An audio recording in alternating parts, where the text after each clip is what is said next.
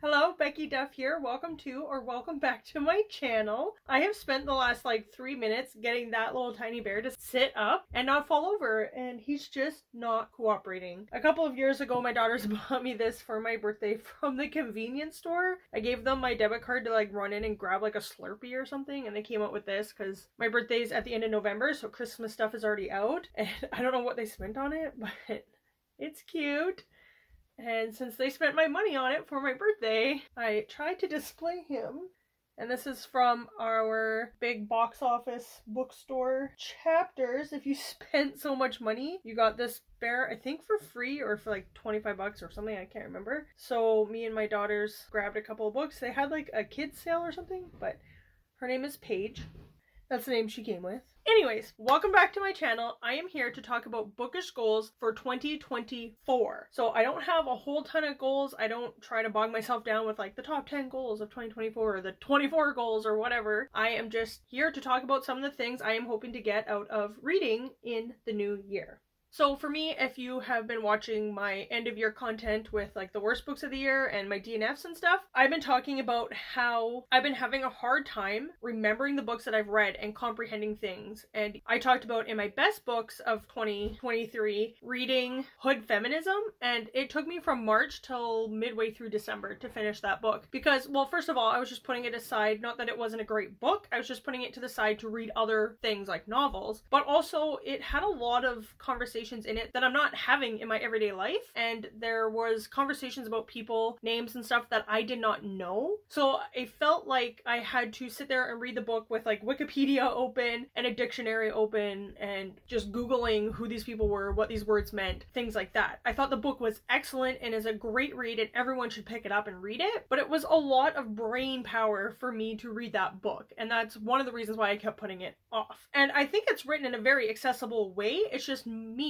mentally, I am having a hard time with everything in my life right now. So I think part of it is just being a mom to 4 kids, and I am almost 2 years postpartum. So my baby will be 2 on January 26th, and my other kids are 8, 10, and 12 in the new year. So I've been a mom for 12 years almost. My first 3 kids were 2 years apart. They were all 22 months apart. And that's a lot. And you're just kind of in this busy, crazy, chaotic stage, and becoming a mom. I never went through postpartum depression or anything, but just postpartum, your hormones are all over the place. It's just a crazy time in your life. And then I had a 6-year gap, and I still felt a little crazy and things were going insane. But then we had another baby, so you're going through the hormones and craziness of pregnancy and then postpartum and all of that stuff. There's that, and then I have a really bad diet. I am not feeding myself properly, and so that is a goal for 2024 as well, just to nourish my body in a way that makes me feel good. And a lot of people talk about weight loss and stuff, and I'll be honest with you, I do want to lose some weight, but I also want to focus not on a certain diet that's just gonna burn all the calories and I'm gonna lose all this weight and look amazing. You don't have to be skinny and lose weight to look amazing. Let me put that out there. But I want a diet that makes me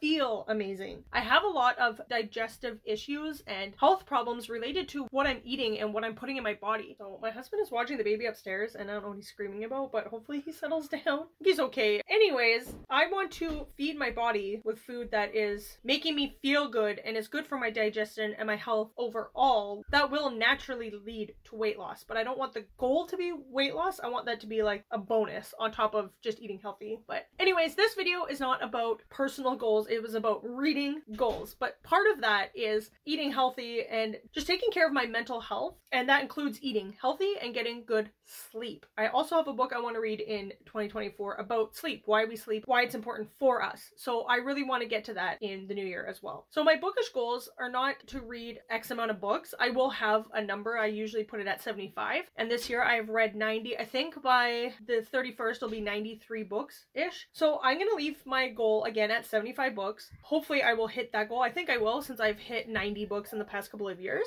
My goals aren't so much a specific number of books, but just slowing down and reading and enjoying the books that I want to read. On my bookshelves alone, I have over 250 books that I have not read and I want to get to. So that will take years of me not picking up or buying any new books or getting anything from the library or anything like that. So I want to focus on reading the books that I already have on my shelves, first and foremost. The buzzwords and stuff, I do the yearly buzzword challenge. I always try to find books. I don't always have them. Sometimes I just cannot find a book on my shelves, or I don't like a book that I've picked up on my shelves. So I do go to the library or buy one if I find one that sounds interesting that I want to buy. But one of my major goals is just to read as much from my bookshelves as possible. The part that is hard with that is usually with the book clubs. I typically read for the Literally Dead book club from Kayla from Books and Lala, and I read for the book troop, which is Gabby from Gabby Reads. So those are the two book clubs I usually follow the most, and I don't usually have those books on my bookshelves already. But for the buzzword and any other challenges, I am making my own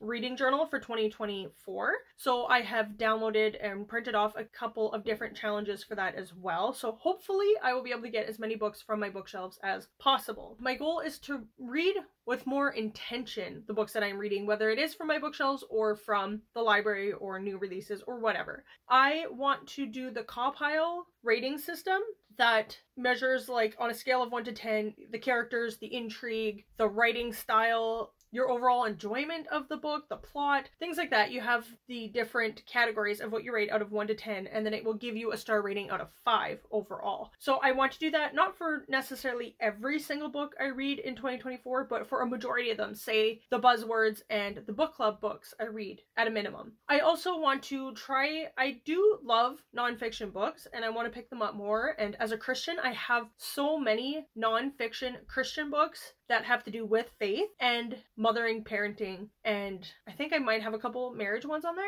So my goal this year is to hopefully pick up at least one Christian nonfiction book every month, and then another nonfiction book, whether it is Christian or not, and then the buzzword books for the month, and book club books that sound interesting to me. I don't have to read every book club book out there, but just the ones that sound interesting to me I will pick up. And then whatever else I can fit in, I will fit in kind of thing. So I want to be more intentional, and I didn't write like a single review this year on my Storygraph or anything like that. So that is another goal of mine, is to write reviews, and I don't usually do star readings. It's just like vibes for me. I liked it or I didn't. But I do want to be able to do that, not to put pressure on myself to give a specific star rating, but to just really sit with the book more, because I've read 90 books this year and I can tell you the plot of like 4 of them kind of thing. So I want to just sit with the book a little bit longer. Storygraph allows you to do like point ratings, not just like 1, 2, 3, 4 stars. It allows you to do point ratings, and I can do the Cawpile, and a lot of people go to Goodreads for reviews because it just has been around a lot longer and has a lot more users writing reviews and stuff. So I want to be a part of helping Storygraph have more reviews and star ratings and things on their platform. So that is a goal of mine, to do the star ratings and the written reviews, and then use the Cawpile to help me with the ratings and reviews. So that is my goal, just to be more intentional, quality over quantity in my reading. So I can't think of what my other goals were. There were some other goals I had, but just reading with intention, not forcing myself to just read a whole bunch of books. I'm not really, like, who am I in competition with? Nobody. It's more just pressure I put on myself because I want to read all the books I own. I want to get to all the books. It's not about hitting a certain number every year. It's just about me wanting to read all the books. That's it. So there's no point in reading all the books if I don't remember any of them, though. Those are my goals. And trying to be more consistent with my content when I can, picking a day to bulk film as much as I can bulk film, and picking another day to edit as much as I can edit, and just being more consistent. I don't think I can be more consistent than 1 video a week. That's just where I'm at in my life right now. But just being consistent with that, because some weeks I'll post nothing. I can go like 2 weeks without posting anything, and then another time I have like 4 videos that all want to come out. So being more consistent with my content, and Instagram, posting on Instagram, because I feel like so many people will take a picture and be like, oh, that's Instagram worthy kind of thing, or they are trying to, like, part of their business, part of their brand, part of whatever is Instagram, so they are taking these professional photos. But that's not me. I'm not trying to build up like this crazy brand and sell things and make money on Instagram. So I just went on Instagram and Twitter to promote my channel, and that was it. That's the only reason why I joined these social platforms. I was never on them for the longest time. I only went on Instagram and X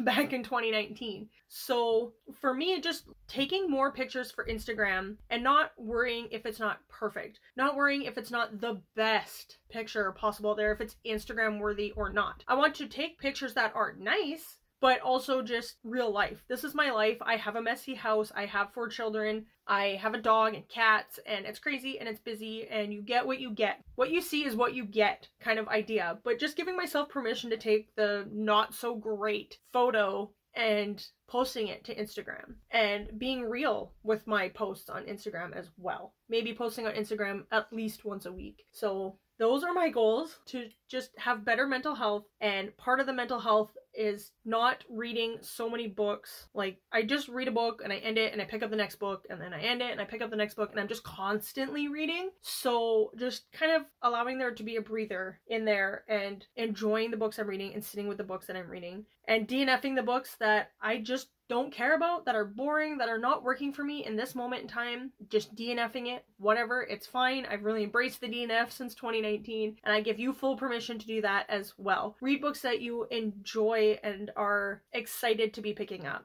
and just reading my bookshelves. That's my goal. Read my bookshelves. What are your goals for 2024? How was 2023 for you? Did you reach your reading goals for this year? What are your goals for next year? Happy New Year, everybody. And I will see you on the other side. Bye.